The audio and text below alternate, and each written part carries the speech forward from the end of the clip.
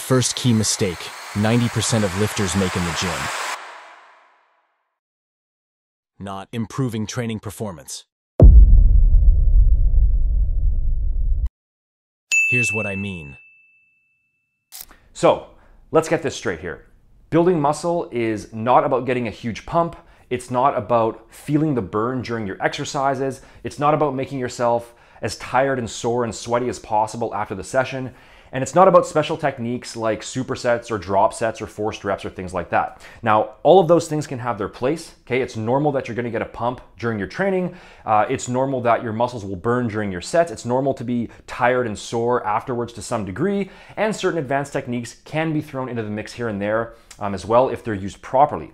But none of these things actually get to the real heart of what consistently building muscle is actually about. What building muscle is really about is improving your training performance over time. All those other things I just mentioned, pump, burn, soreness, those will all occur as a natural byproduct of striving for improved performance in the gym, but they aren't the actual limiting factors when it comes to stimulating growth.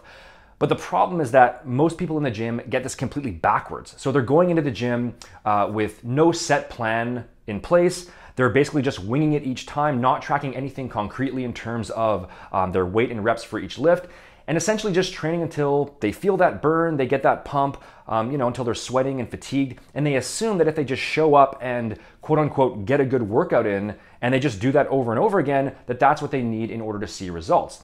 Like and follow for more.